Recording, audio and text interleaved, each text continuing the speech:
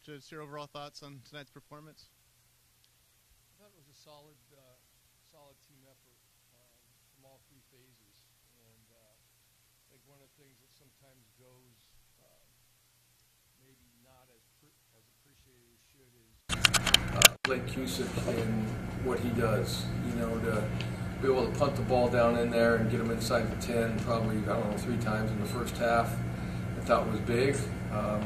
We had the advantage of field position pretty much all night, and that's a big deal because when offenses get backed up inside their territory like that, the playbook shrinks a little bit. You're a little bit more conservative, and really went in trying to stop the run. And I thought our guys did a really good job of that.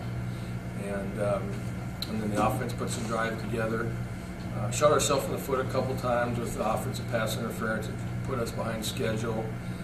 We fumbled the ball on a read play once and recovered it, but that again put us behind schedule. And but I thought we played very efficient in all 3 phases of the game, and didn't turn the football over, which is, anytime you can win the turnover battle, we have a much better chance to win a football game.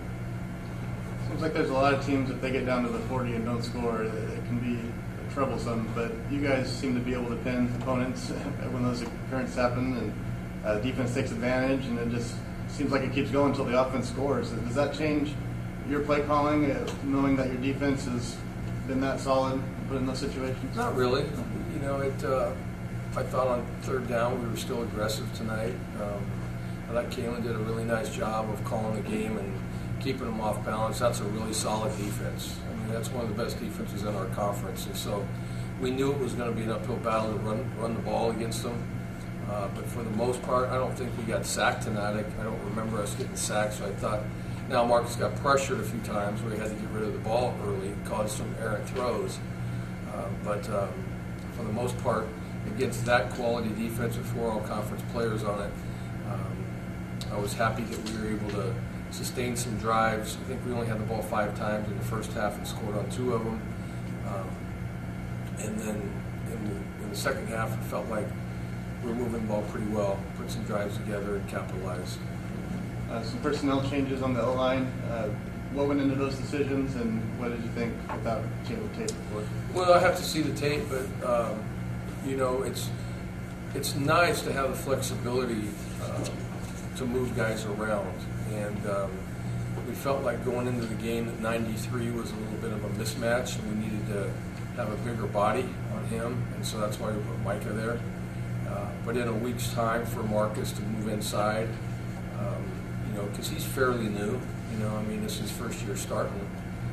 For him to come in there, and the one thing that, you really sometimes take for granted are the snaps as much as wearing shotgun. And, well, they weren't perfect all night long. Our quarterback was able to handle them. But I thought he did a good job of identifying the front and getting us in the right blocking schemes for the most part. And what can you say about your defense after 2 games, 6 points? Have you seen that from one of your defenses before? Well, yeah, they're playing well. They're playing well. We haven't given up really. I don't think there was a big play. I think they threw a post on us one time, and for, I don't know what it was, maybe an 18-yard gain or something like that. But besides that, I think we're doing a good job of keeping everything in front of us, rallying to the football, running to the football, and tackling really well, because that's an excellent running back. He makes a lot of guys miss. But it's like Juju talked about, not just with the turnover circuit, but the tackling circuit that we do every single day really pays dividends to our guys, because I think they believe in it, they trust it, and they really execute it well. And you're 8-1 so far here in Bulldog Stadium since coming back. What does it mean to you with the goals that you had when you came here to put up that kind of record so far? Well, I don't really look at the big picture and reflect like that. It's one game, and obviously we're happy to get another win in conference play. But we'll, just like we do always on Sunday, we'll review the tape. There's a lot of things we can improve on, and we'll take the confidence from the things we did well, and we'll take the things that we can improve on, and we'll work on that next week. Any more questions? Your tight ends were very productive today. I think there was that one drive where all 3 of them had plays, and Number 88 scored the touchdown. Specifically, Jared Rice. I mean, what him being a downfield threat over the middle of the field. What does that give you guys on offense that without him you don't have? Yeah, he's a matchup issue, because he can run so well, but he's not a one-dimensional guy, and that's what's great about him. You could have him in there on every down when you're running the football. It would be different if you jog him out there every time you're going to throw the ball, but he's efficient in the run game. He's a technician. He's not 250 pounds, but he's technically sound, very efficient in what he does with the run game, understands exactly what we're doing. On the first touchdown, he had great savvy on what to do because we're supposed to get to the opposite hash, and he saw they were too deep, and he stayed straight up the middle. And so that's great understanding of somebody knowing what's going on. But he's a big target. He's very athletic. Marcus hit him on a back shoulder throw. He flipped his hips and made a great catch. Unfortunately, on the offensive pass interference, he made another great catch on that. No, he's a weapon, and then to get Cam involved a little bit, I think Cam caught a ball and tried his best to get in the end zone for sure. He didn't quite make it, but he's got to secure the football because that very easily could have bounced out of the end zone. So that's a great learning opportunity. I love the effort, but we have to be smart with the ball. Do you sometimes have to encourage Marcus to keep the ball and the read options? Tonight it looked like early there's a couple of times where he handed it off and maybe he had a little room, but then later in the game, he had a couple incredible fakes where, I thought that the running back had the ball, and he was running with it, and of course we saw him score later. Do you encourage him to? That's something you have to tell him every so often? No, he just has. We have to trust. He's the one playing, and sometimes there's a technique called a surf technique where a defensive end is not necessarily really going, but he's kind of playing soft a little bit, and so then that's a hand read, you hand those off. And later on in the game, we got in a couple formations where we got the defensive end to get inside and really pinch hard, and then he did a really nice job of reading it. And, he faked us out one time too, because we were saying he should have kept that, and he had it. He'd run around the edge, so he fooled us as well. But you just have to trust his instincts and what he does. It's you're not going to be 100% on that. You could always kind of say, hey, maybe you could have kept it, but he's the one who is looking at it and sees that guy's body language and what he should do, and so we trust that he's going to make good decisions. The running game, Wyoming has a very good defense, very good defensive line, so it was going to be tough sledding in there. Is that an area that you have to improve upon, do you think, or can your offense just keep kind of doing what you're doing in those quick passes and to be a running game? Well, yeah, if they're going to stack the box and they're going to, that's a tough defense.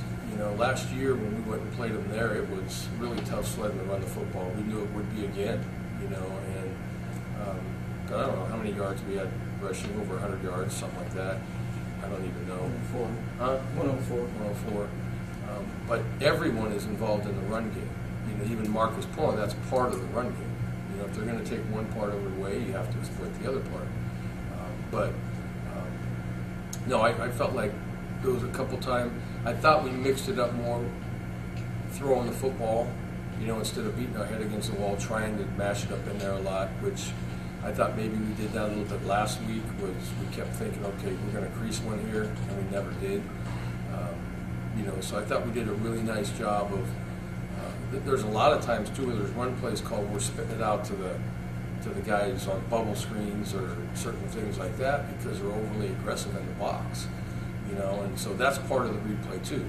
Part of the read can be a quarterback keeping it or pulling it and throwing it, and I thought we made some positive yards on those concepts as well. That little misdirection screens or rivers that went for a pretty good shot. Was that one of those plays like that, or was that a? No, that was a design screen. Yeah, that's a design screen. And then lastly, Tank Kelly, he kind of got shook up there at the end. No, he's fine. He's good. Yeah, I was a little concerned because I saw him laying face down and didn't see him moving. I was a little concerned, but he's fine. There was nothing there at all. It was just kind of a muscle cramp up in his neck. where he dropped his head a little bit in tackling, and those are lessons that we talk about all the time. We make sure we keep our head up. So thank God that it turned out fine. Thank you, Coach. Oh, we got some more. Coach Rodriguez from the Cleveland. This is halfway through the season. What's one thing that the team still needs to improve? It's funny you ask that question. It seems like that question gets asked every time. There's not just one thing, there's everything. You know, everything we need to improve on. You know, there's no such thing as a perfect game. And so collectively, we need to improve in certain aspects. And individually, there's going to be things we need to improve on. And so each week it's a different challenge, you know. And so you can take from last week and say this was a whole different week, and I'm sure we'll take some things off of this game and say we could have improved there. But next week we don't play the same team. You know, we play a whole different philosophy, you know, and so each week is a learning experience, and we just need to keep grinding on our fundamentals and make sure that we're executing what we practice.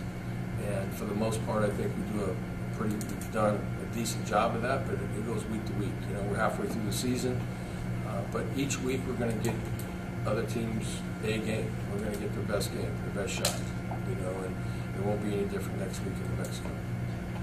One last question. Do you feel like maybe you'll get more votes this time than last week from the More what? polls? More what? From the votes from the polls. Oh, I don't know. I have no idea. I don't pay too much attention to that. You know, I mean, I don't know who sees us. I don't know, you know, those things will come if they come, you know, but that's not what really it only matters where we are at the end of the year. It doesn't matter week to week, you know, and we have one more game next week, and we'll focus on that. And, you know, we just hope at the end of the year that we can play well enough to be relevant in conversations for certain things, but right now that really doesn't mean anything to us. All right, well, thank you, everybody. Thank you. Thank you.